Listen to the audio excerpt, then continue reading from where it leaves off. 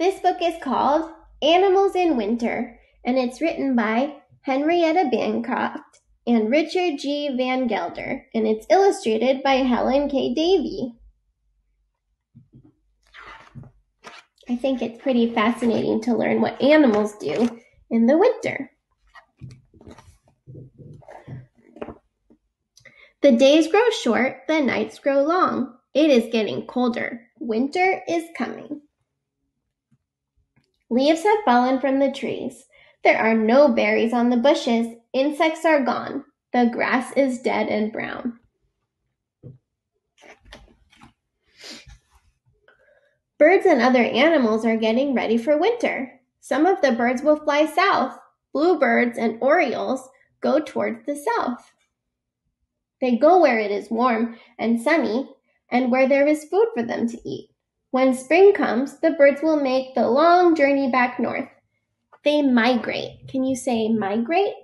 That's when the animals travel to a warmer place for winter. Some butterflies migrate too. That is what the monarch butterflies do. They gather in a tree by the hundreds before cold weather comes. They stay in the tree all night. In the morning, they fly towards their winter homes in the south.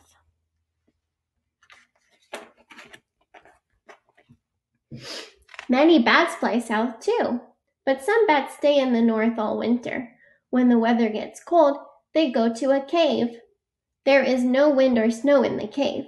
The bats sleep there all winter. They do not eat.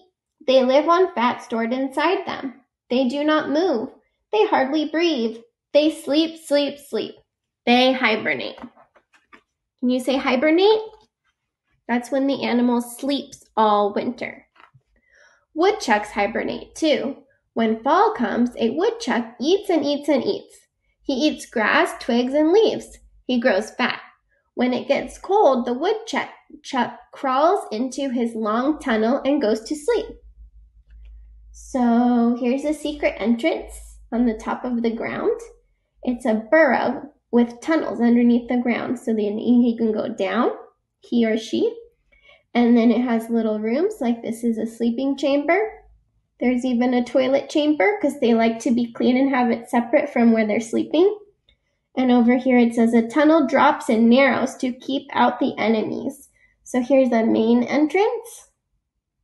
And here's a mound or a sun porch or a watchtower. So they can come up onto their mound and kind of look out around and see if any other creatures are coming towards their home.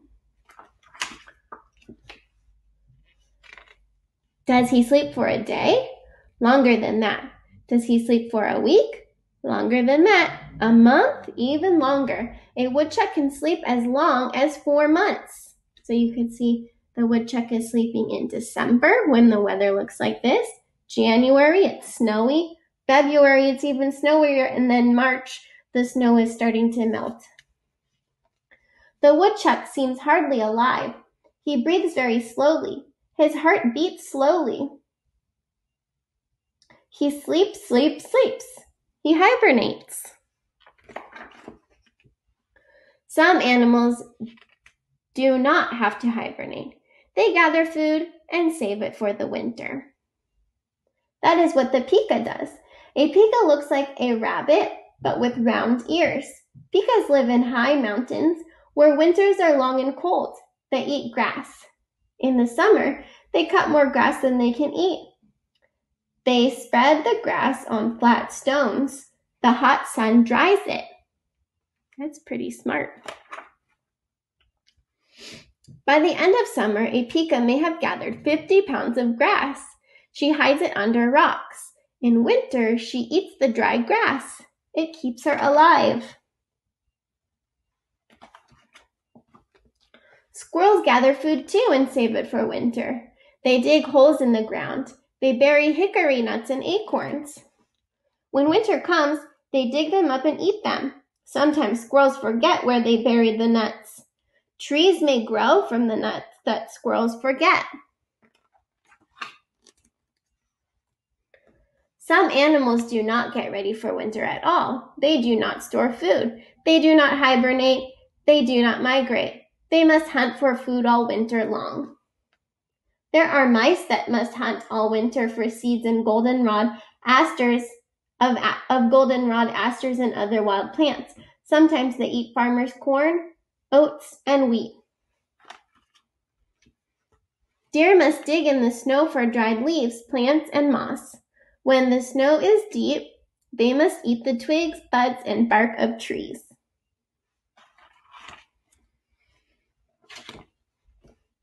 The rabbit must hunt under the snow for bits of grass and plants. When the snow is deep, he too eats the buds and bark of bushes so he can stay alive. In the winter, the fox hunts for mice and rabbits. This fox has discovered a mouse in its tunnel beneath the snow.